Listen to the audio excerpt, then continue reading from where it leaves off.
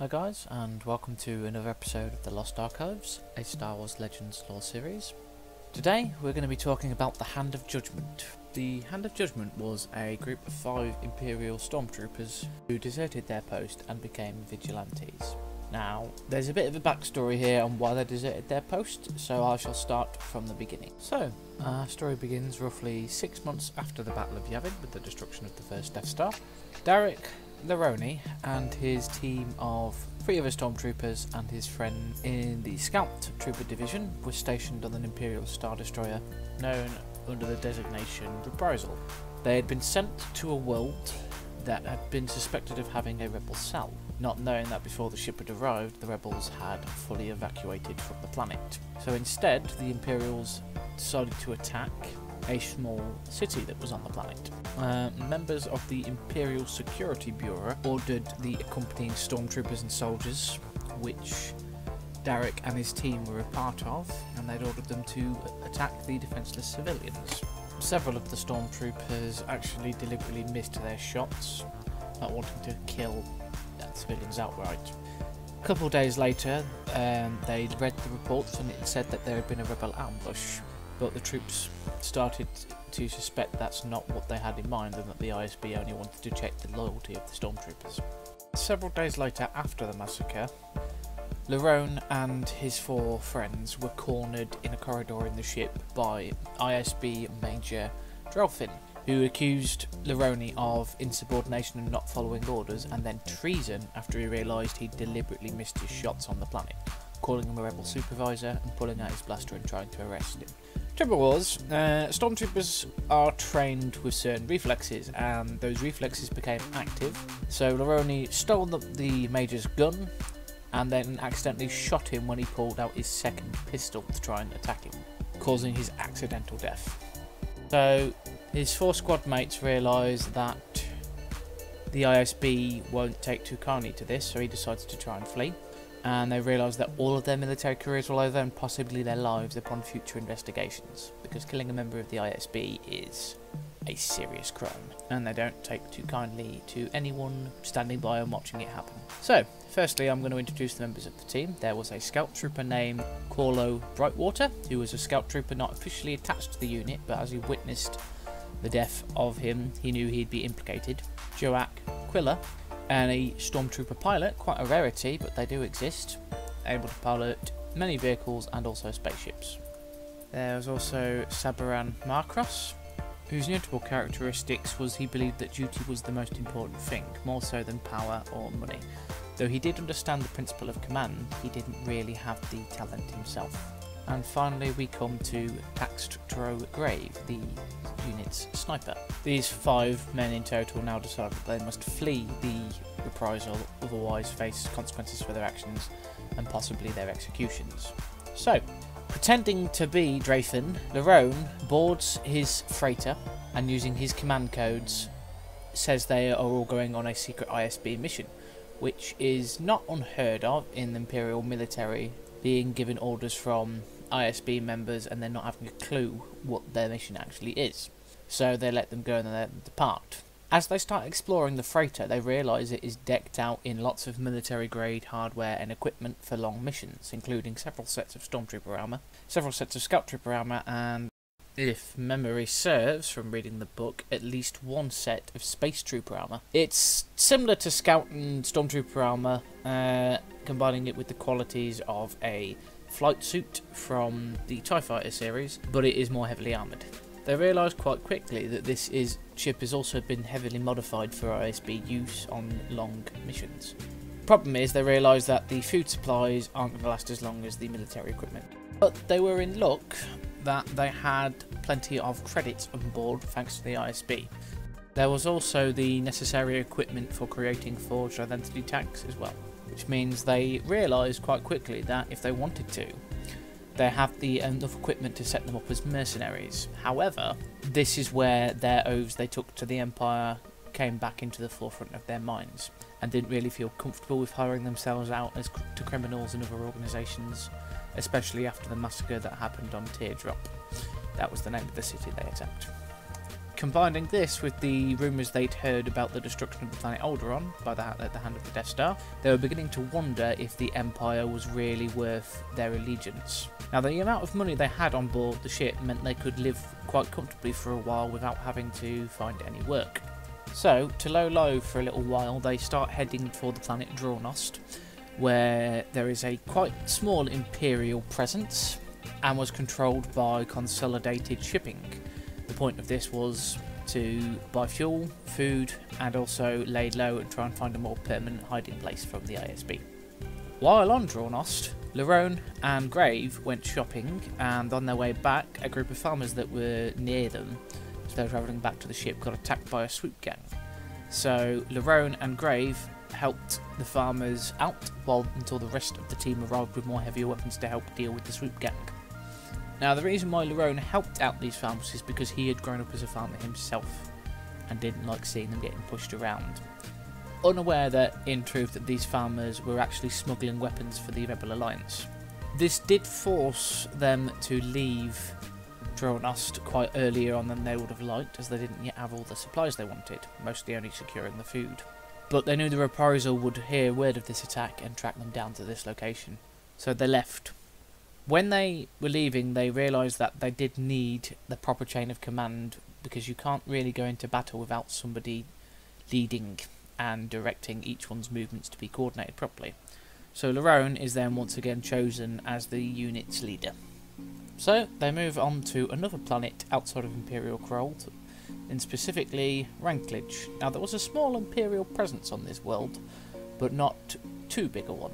Now, they landed in the capital city of Janissar in order to get fuel. Now, while they were here, local Imperial patrol groups attempted to shake them down, but not discovering anything too suspicious. However, they did confiscate the 2 speeders that were on board the freighter, something that Brightwater really didn't like, because as a scout trooper, that would be his primary mode of transport. Once the patrollers had gone, a local technician working at the spaceport who was refueling their ship told them of what had been happening in the city, that the new chief patroller, Cav Zarin, had been extorting everybody on docking fees and confiscating anything he saw fit, also getting rid of any patrollers who stood against him. Now, this really angered Lerone and all his companions, who decided to release the city from his control. So, they make a plan with anyone who is there, and they get them to meet in a certain point. Lerone goes in civilian clothing in to talk to the chief, Cav Zarin, and leaving the others on standby outside. Now, Cav Zarin decided with his loyalists to just not bother and execute everybody there, and then they were easily cut down by the 5 stormtroopers. Once all the corrupted patrollers were dealt with, they then returned control to a previous senior officer called Colonel Atmino, who in return asked for the operating numbers of each of the stormtroopers in order to give them a commendation to their superiors, to which Lerone simply responded with, "We are the Hand of Judgement." Now, later on after they left, this was something that they'd all teased him about, as he at the time thought it was a pretty lame name, but they didn't want to give their actual operating numbers because then it would have been revealed that they were Imperial deserters. Though, after a while they realised that this is probably what they'd be known as, and so the name stuck, and the newly minted Hand of Judgement began operating out in the galaxy. Now, one of the things they had done is they took Cav Zarin's files, and he realised that there was a suspicious connection between him and the Swoop Gang, and that they seemed to both be connected to a pirate group called the Blood Scars. So they decided to return to Drornost to learn more about them. But instead, they found one of the farmers in close conversation with a suspicious group of people that included 2 humans and a Wookiee. Now, they found this to be highly suspicious, so they followed the YT 3100 ship to another star system. I'm sure some of you who know a bit about ships know what ship this sounds like, but you'll find out in a moment. During this time, they actually end up becoming allies of convenience of 2 other pirate ships in the area, and you probably guessed it, Han Solo had planned an ambush for a group of pirates in this system. Once the rebels were driven off and all but one of the pirate ships was destroyed, the Hand of Judgement boarded the remaining vessel and managed to capture a few pirates. From these pirates, they managed to learn that the Bloodscars had been gathering smaller pirate groups under their command. They also learned of an individual known as Caldra, who had been meeting with the pirate groups and their leaders. Unfortunately for the Hand of Judgement and Lerone, this information hadn't really proven to be that useful, as it kind of led to a dead end. They'd continued talking to the crew members of the YT 300 freighter, well, the Millennium Falcon, I may as well tell you at this point, not realising that they were actually talking to Han Solo and Luke Skywalker, and they both gave them a tip, and that information did turn out to be more favourable. So working together, despite Han Solo's mistrust of Lerone, not realising their Imperial background, they managed to work together and track down the Bloodscars' pirate base. When they arrived at the pirate base, they not only found the pirates, but they also found the Reprisal, their old ship. Not really the best thing you want to be finding, you know, a fully armed and operational Imperial Star Destroyer. But luckily for the Hand of Judgement, they weren't actually there to deal with them. They had actually come to destroy the pirate base to destroy an Imperial agent who had infiltrated the base. The Imperial agent known as Mara Jade. Those of you who know Mara Jade know that she is the hand of the Emperor. Now, the captain of the Reprisal and the ISB associate aboard wanted to destroy the pirate base to kill Mara, in case she found out about the desertion of the 5 stormtroopers now known as the Hand of Judgement. Which, to any naval commander or even an ISB agent who would not dealt with any traitors, it would have been a severe threat to their career, so they wanted to make sure this was covered up. Not realising that Mara was actually completely unaware of the desertion of Lerone and his friends. That was until the operations personnel had mentioned it to her, but she turned around and said, "Look, I'm not really interested in runnaways, my own mission takes priority."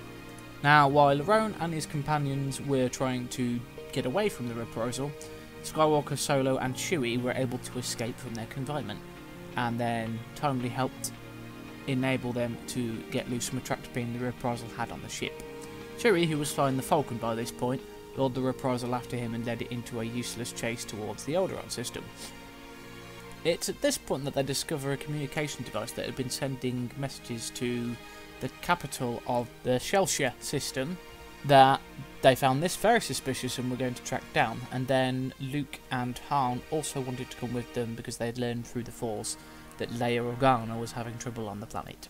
So despite mistrust between the group, once again they still decide to work together for the betterment of their goals. It's at this point they do learn of the others' affiliations to the Rebel Alliance and the Empire, but after some tense moments they still decide to work together for the greater good. Chewie rejoins the group shortly after hiding the Falcon as not to want to draw any unwanted attention. As they enter the main planet of the Shelska system, the planet known as Shel Conwa, they discover something quite to their surprise: the Imperial Star Dreadnought Executor, the personal ship of Darth Vader, who appeared to arrive on planet to search for Leia personally. So this is a bit of a problem, especially seeing as the members of the Hand of Judgement realise that seeing as this is Vader, this means the 501st Legion will be with him, also known as Vader's Fist. So they decide to accompany the rebels, Han, Luke and Chewie, in order to help them find Leia so they wouldn't be caught. So at this point, Luke uses the Force to both locate Leia and also any patrols that are roaming the area so they can best avoid them. During this point, a small spaceship was shot down nearby, so Lerone decided that it was their duty to go and assist, and ordered the rebels to continue on their own while they went and investigated what had happened. So inside the pod, they had found a young redhead who was fighting an ATST. This is what had shot down her ship, and she introduced herself as Jade and used a high-level Imperial recognition code ordering the Hand of Judgement to help her stop the rogue ATST, which was being controlled by the pirate, Caldra. Starting to make a bit of a sense here that she's got a lot of machinations going on. Now, she had deliberately arrived in system just before Jade, and had commandeered a group of 50 ATSTs and set them on autopilot. Once they had attempted to deal with the walkers, Chewbacca arrived with their ship and started using it as bait, while Solo's group were attempting to board the ship without being noticed. Now, they had found Leia, and then they proceeded to help and assist in the battle, and then flowing off once official Stormtrooper patrols started arriving. Now, Mara noticed Larone's reluctance to identify his group, so she covered for them, claiming that they were a special unit given under her command. After this has been dealt with, she makes Larone tell her the full story. Now, Larone does spin half-truths to not reveal to her that he is a military deserter. She accepts this, but in return asks that for the time being, the Hand of Judgement will take orders from her. Seeing as they really had little option to this, they hastily agreed, and Macross, who had grown up in the city they were in, was chosen to guide everybody around, as well as a secret entrance to the palace grounds for the main city, seeing as that he was the cousin of the governor's son. You can kind of see where this is going, can't you? Once he had led them to the store, Jade took command of the group once again and used her lightsaber to cut an opening in the wall. Once they had gotten inside the palace grounds, Brightwater separated from the others and headed to the main gate on his speeder bike to prevent any possible escape attempts, while Jade led the other four across the garden towards a sliding door. This door opened up into the kitchen. Probably not the best idea to get a break, but this wasn't their intent. At this time, that Mara told Larone what the mission was about. She suspected that the governor was a traitor to the Empire and believed he had been involved with pirate activities, as well as having his attempt to kill Jade. Such charges would be deserving of the death penalty, and Jade wanted the troopers to help her bring him to justice. While they were crossing the garden, they came across a large and, what they didn't know at the time, an easily flammable plant, which scared the crap out of the troopers and also revealed their presence to the guards on the planet because they shot at the plant. This kind of forced Mara to improvise their planet entrance, and then she was separated from the group. Troopers then travelled back through the kitchen door while Mara cut her own way through, similarly to how she did with the main wall.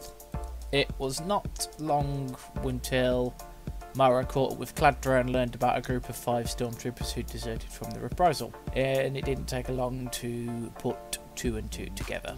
She managed to escape the trap that Cladra had set for her, though it did mean that the entire room was set on fire. Meanwhile, Larone and his team had made their way through the kitchens and into the main reception area, where they attempted to arrest the governor to stand trial for treason. Unfortunately, Macross had turned against his companions, because it is revealed at this point that he had not told them that the governor was his uncle, and he handed over his weapon to his uncle, not realising that his uncle actually planned to secede from the Empire, who then immediately pointed the gun at him. Now, we learn at this point from Macross's own internal dialogue that he's actually suspicious of his uncle's intention, but he wants to see the truth with his own eyes. So we then discover that the weapon he has given to him only actually has 1 shot left in it, and that is not going to be able to do anything to fully intact Imperial Stormtrooper armour. The point of their armour is it deflects energy all across the armour. It's only after that shot is dissipated the armour becomes useless. It's at this point that Mara Jade throws a mist canister into the room, which distracts the governor and causes him to misfire, and it saves Macross's life. Once the battle is over, despite everything that transpired, Larone demands that the group leave the governor alive, saying that he must stand trial for his crimes against the Empire. Now, it is at this point that Darth Vader and another man who wants to become the new governor enters the room. Once again, Mara, who covers for Larone, as he becomes very uneasy as they feared their desertion would be revealed. In fact, in this scene, Vader does question this, and she goes, "Oh, come on, Vader, you have the entire of the 5-0 first," emphasising the O. "This is my little Hand of Judgement." Once this tense situation has been dealt with, Mara leads the group away from Vader and his cohorts, and she demands the full truth about what happened.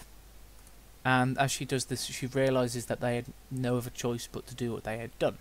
So she promises that she will find out what happened in the city of Teardrop and who was responsible for the massacre of the civilians. She also says, "Look, we will let you go, but you need to stop using the name Hand of Judgement and to lay low for a while and stay out of trouble." After she leaves the group, she makes special permissions for them to leave the system, not realising that the 3 rebel companions they had earlier, and now Leia, were hidden on board the ship. Once they leave the planet, they return the rebels to the Millennium Falcon, and they go on their way. After the events that happened on Shell Conway, the Hand of Judgement laid low for the next 2 months. They do this by moving from place to place, though there are certain missions and things they do take on while they were doing this when they saw the need. This did, however, take a toll on the equipment and money that the ISB had stored up on their ship, and after these 2 months the group had started to consider retirement. So they decided that they had enough equipment left to take on several more missions. So they first start heading towards one planet where they'd heard rumours of stolen elections, but on their way they decided to stop on another planet to sort out a simple case where a group of sculptors had been forced into slave labour. Once they arrived on the planet, they immediately fell under unexpected gas attack.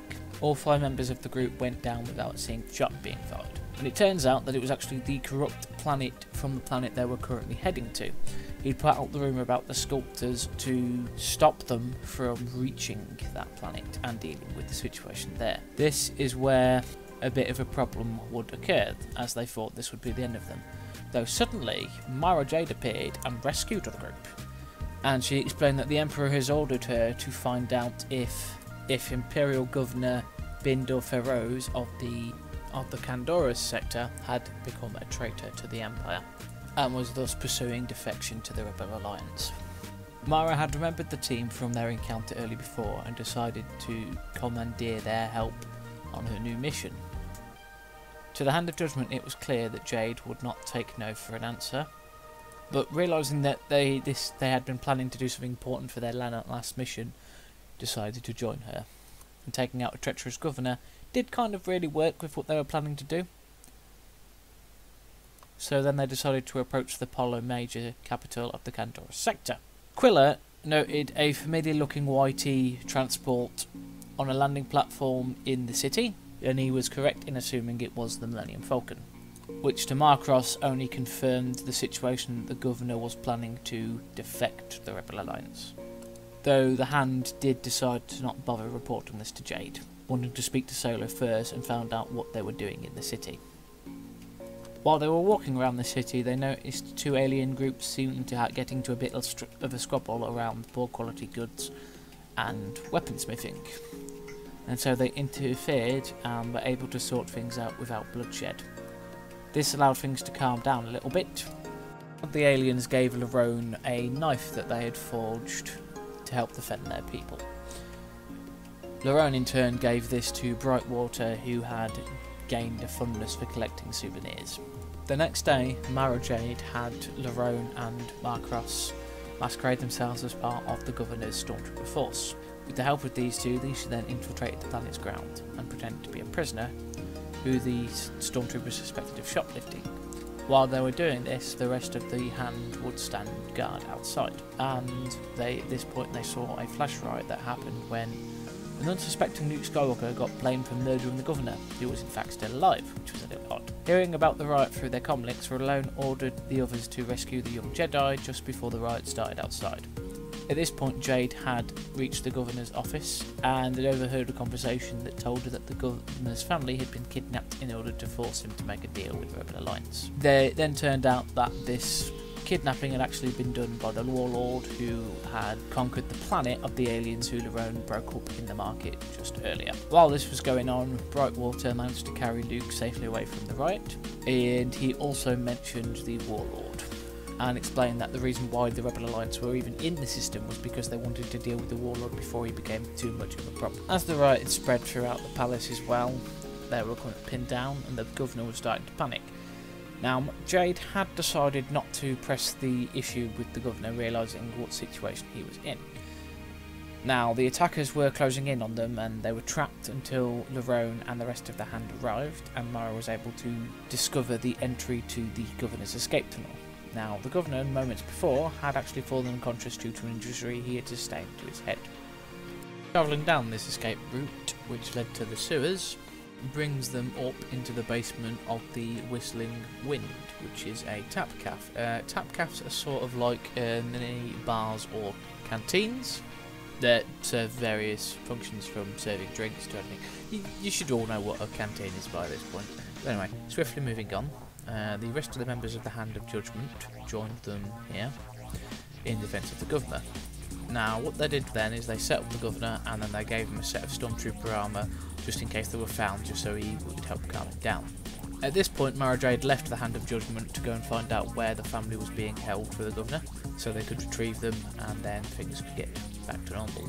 Well, I wouldn't say back to normal exactly, there would be some repercussions for all of this. An Imperial governor who can't keep control of his planet or his system is of no use to the Emperor. While this was happening, Luke contacted Lerone using a comlink he had found left behind by Brightwater, due to his own comlink being destroyed during the riot that happened earlier.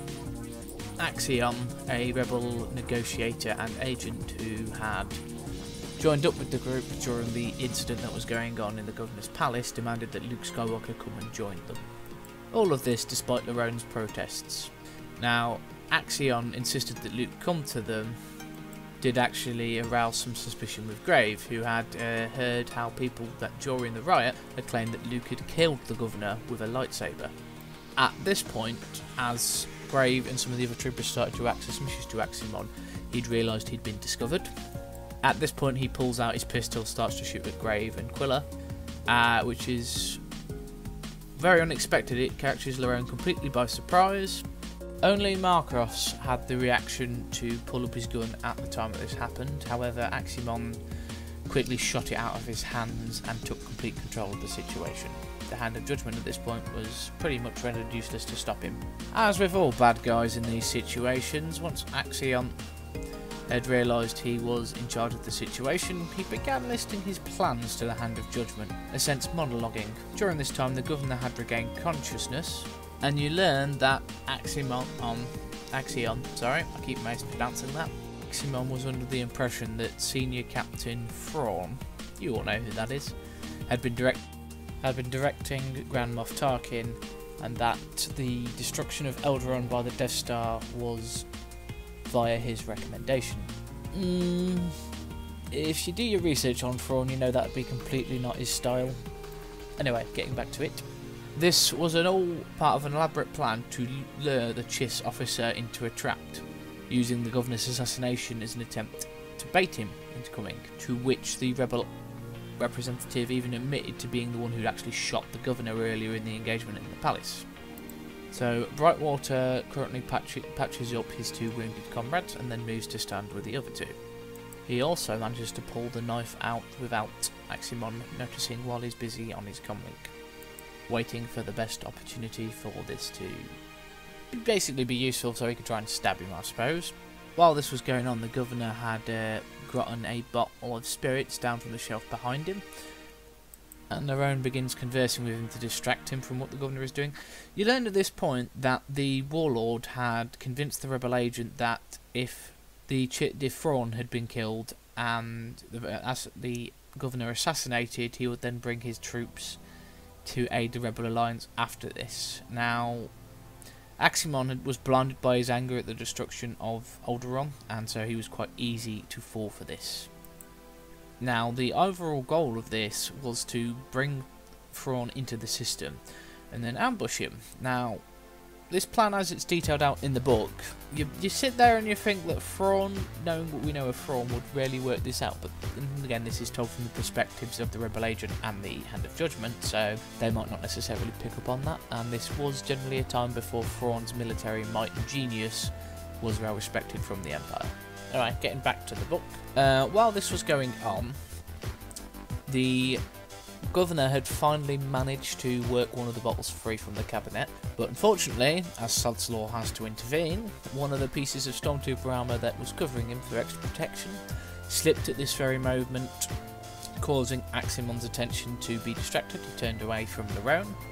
Brightwater then slid the knife from across the room to Quilla, being the closest to Aximon, who then proceeded to bury it in Aximon's chest, killing him. Lerone quickly grabbed the comlink that he had and contacted Luke and asked that he stay away from their hiding place so that one of Aximon's agents wouldn't be able to track Luke to the hideout, which Luke corrects him and says that the actual opposite is happening, he'd spotted one of these goons and had tailored him back to where the stormtroopers were hidden. Once this call had finished, Lerone then contacted the rebellion, much to the surprise and resistance from the other members of the Hand, just to inform them of Aximon's betrayal, and also to contact Chewbacca at the spaceport and ask him to bring them to a Bacta tank so that those that needed healing could be healed.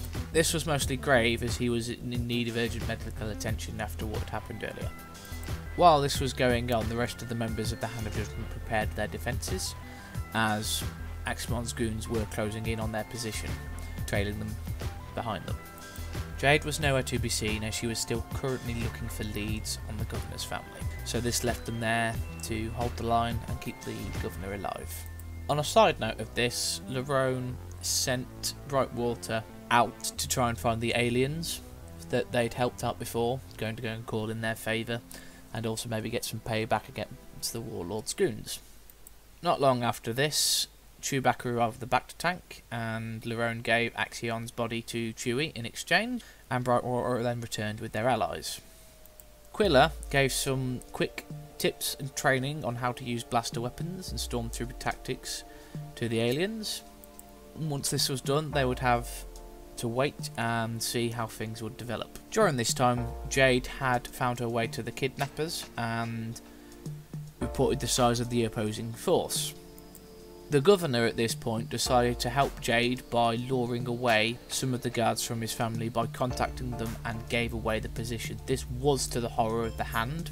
They were the ones putting their lives on the line to protect the Governor.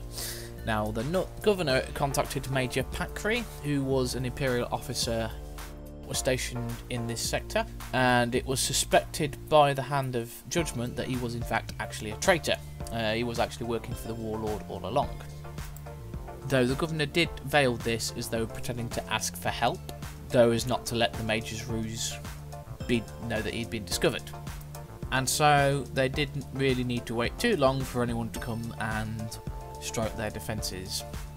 Thankfully though, because they had plenty of time to prepare, they managed to survive this first assault with relative ease.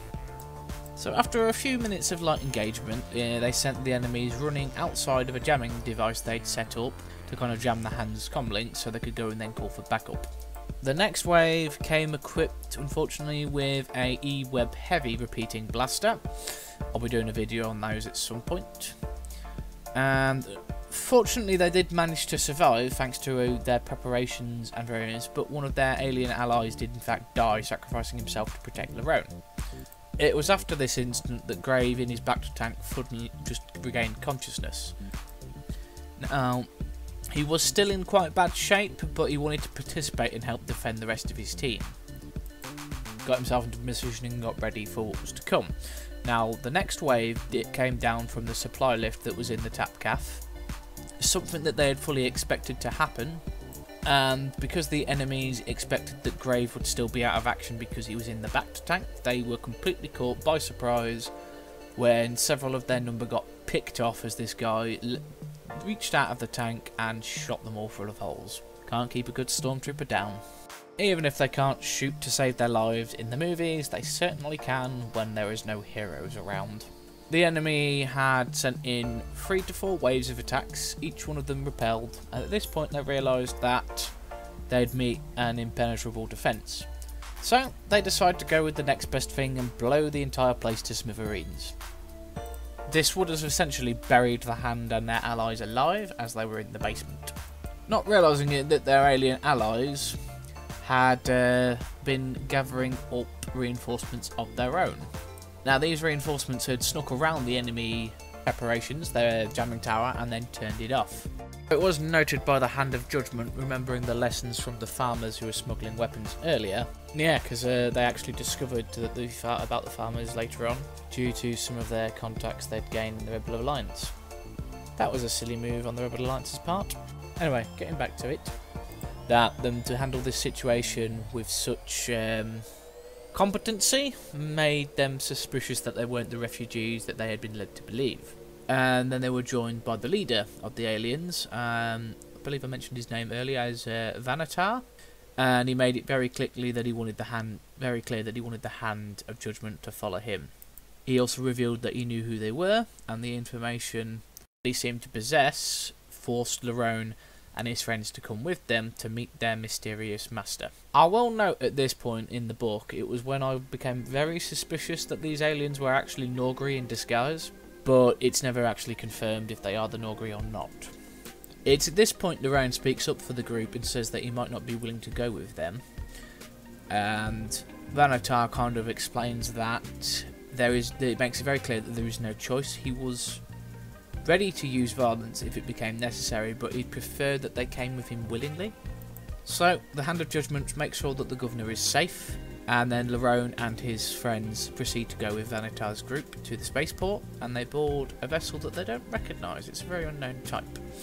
And then Lerone begins to ask a lot of questions about the mysterious master, something that Vanatar is still remaining very mysterious about, and keeping his identity quite concealed. While en route to their destination, Graves and Quilla's wounds are patched up, and eventually it is revealed that they have boarded the Star Destroyer Dominator.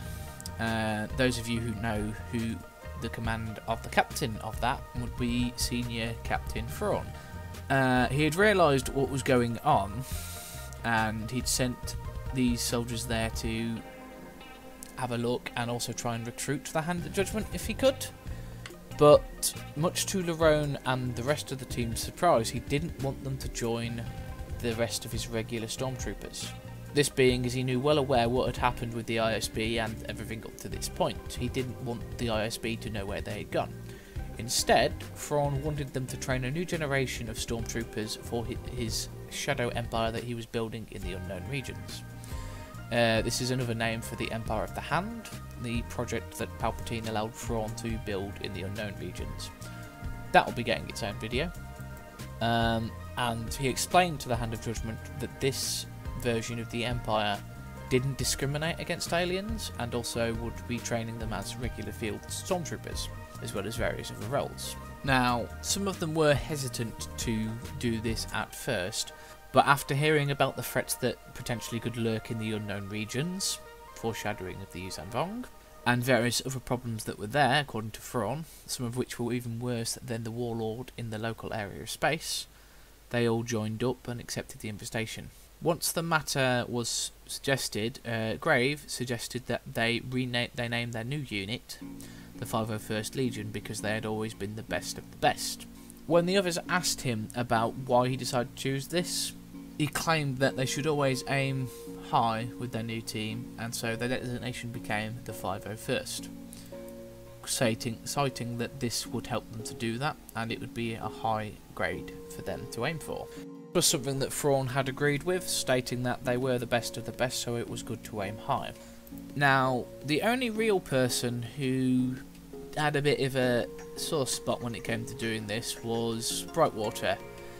Though when asked about this, he explained that when he had left equipment behind for Luke to borrow, he'd left his lucky coin in the utility belt he had, and he'd much rather have had that for their new journey. After this, they set up on their new journey, and they start to train new regiments of stormtroopers, and this is where the Empire of the Hand really truly started beginning.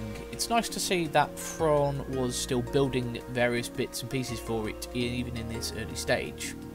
I will be covering a separate video on the Hand of Thrawn at some point, and the Empire of the Hand.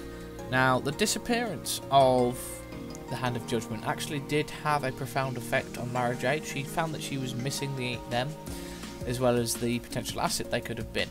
Now, she did actually go and take their vehicle, their ship, and kept it for herself, with the one day of hoping that she could return it to them. Now, normally, if she was following her strict Imperial doctrine, she would have returned it to the ISB, so this is nice to see there's just a little bit of rebellion in Jade, even at this early stage, though her Imperial duty would keep her from mourning or looking for the Stormtrooper group. So guys, this was my first attempt at doing a character breakdown / book breakdown. This was mostly 2 books, I think. I can't quite remember if it was or wasn't. I'll have that there for the sources. But please feel free to let me know what you thought. Please feel free to like, comment and subscribe. Share this around if you like what you heard. and also check the bell for notifications to stay up with any future updates of the channel. As always, there will be my sources listed below in the description. And yeah, I think that's pretty much everything, and I hope you have a good day and take care. See you on the next episode of the Lost Archives.